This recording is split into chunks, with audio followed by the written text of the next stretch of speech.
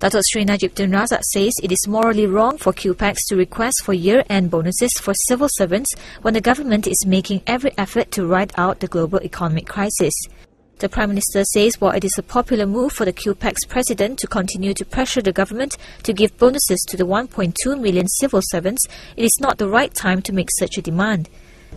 It's wrong to ask for bonus when the economy is not recovered.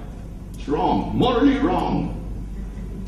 You know, I keep telling the chairman of Cuepacs, it cannot be just like a trade union. You know? You must shout for bonus every time because you want to be popular with your members. It's not the right time to ask for bonus.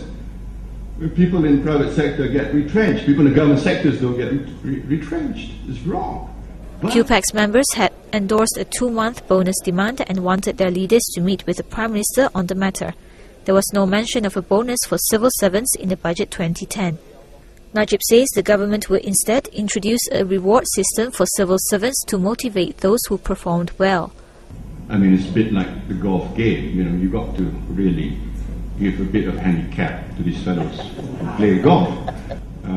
But, you know, I mean, if you talk about Bumi Putra, yes, you have to give some handicap, but over time, they should reduce the handicap. You can't be at 24 all the time. You know, you should cut down to 18 and then 12 and then single and then compete at par, same level with others. I mean, I dream the day when we really compete, Bumi Putra, no handicap whatsoever.